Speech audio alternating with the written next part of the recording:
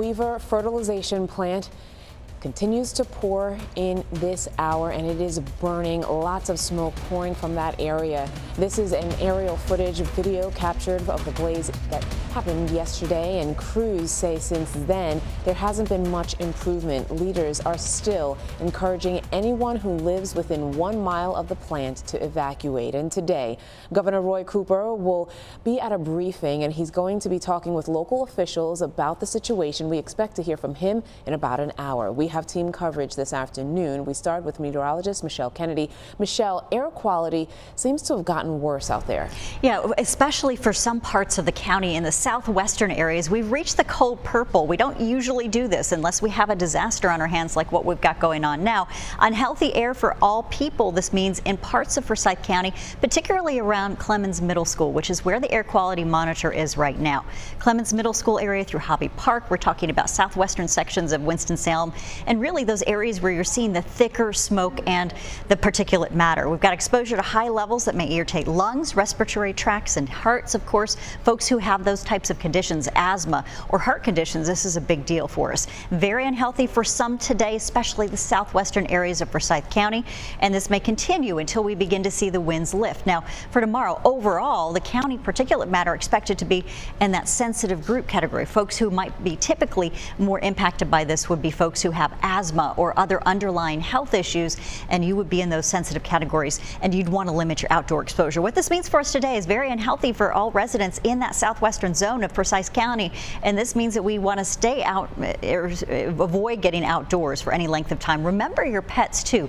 Bring your pets inside. This is going to be particularly harmful for them as well because they're smaller creatures, of course, and air quality is an impact for a lot of folks. We still have that east-northeasterly flow, and until we can pick up a south wind to southwest, parts of the county are going to be more harmed than others, and eventually that'll lift out to the north and east. The good news is we do have a chance for some showers out there, and that increase in rainfall will help us overall with air quality. Talitha? So much, Michelle, and our team coverage continues right now with Rachel Ellis. She's right outside of the evacuation zone. And Rachel, what's it looking like there right now? What's the latest developments? Good afternoon to you. Well, the amount of smoke coming out of the Weaver fertilizer plant appears to be much less than it was this time just yesterday, but it does appear to be building as temperatures continue to rise.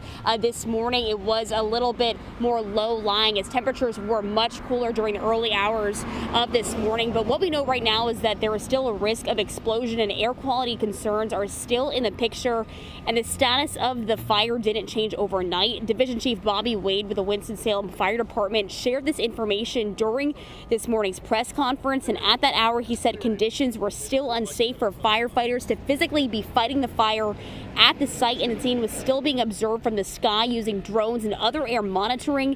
And in terms of operations right now, we're told there are 3 strike teams and a ladder company assigned to what he called the hot zone, and there's also 1 extra engine company to help with staffing and any other possible incidents that could occur across the city.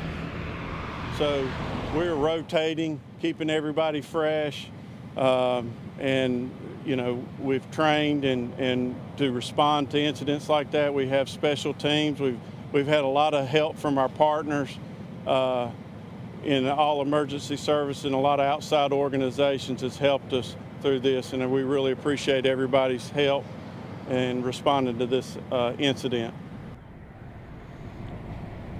And when we heard from Wade this morning, there was still an active fire, or still is, but he could not confirm what specifically was burning. And at this point, we still don't know when people who live within that 1 mile radius of the evacuation zone will be able to return to their homes. It was initially said that that would be 48 hours, but it looks like here it could be longer than that. And it's also still unclear as to when firefighters will actually able to physically fight this fire, as they had to pull back over a day ago now. But we're hoping to get some of those questions answered during a press conference in just about an hour here with Governor Roy Cooper, so we'll make sure to update you both on air and online.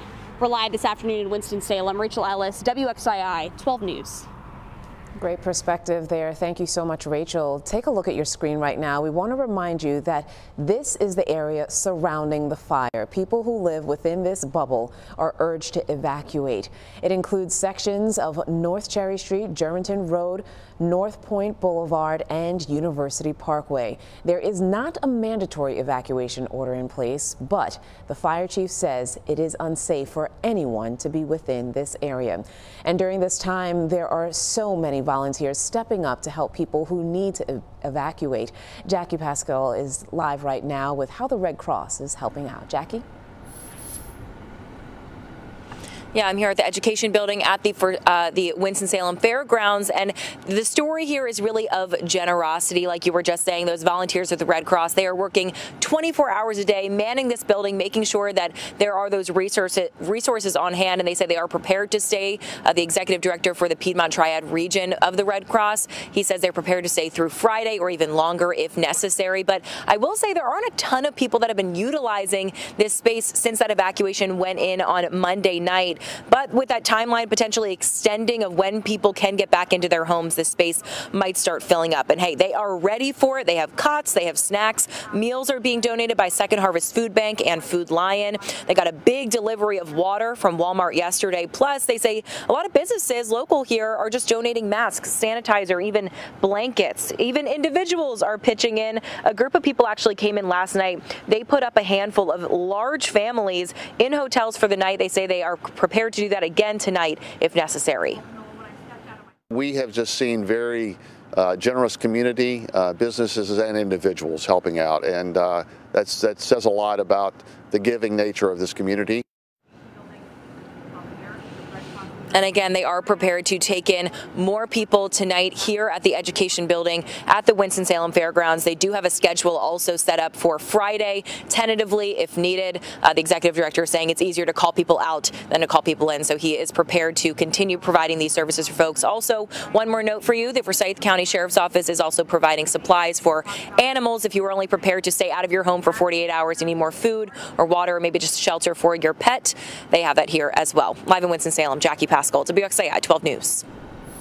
Great info. Thank you so much, Jackie. And we are hearing from the company that owns the plant. A representative released a statement about the fire, saying that they are grateful for the support of officials and volunteers. The statement also says that the company is fully cooperating with the investigation into the cause of the fire. Wake Forest University has canceled all classes again today. School leaders say more than 1,000 students and staff are living in the evacuation zone. In addition to Wake, North Hills Elementary will be remote through tomorrow, and the Winston-Salem Forsyth County School District says that its education building located on Bethania Station Road is going to be open to students who need help with remote learning or even childcare. North Hills staff will be there to help and also lead the lessons, and students will be given breakfast and lunch there as well.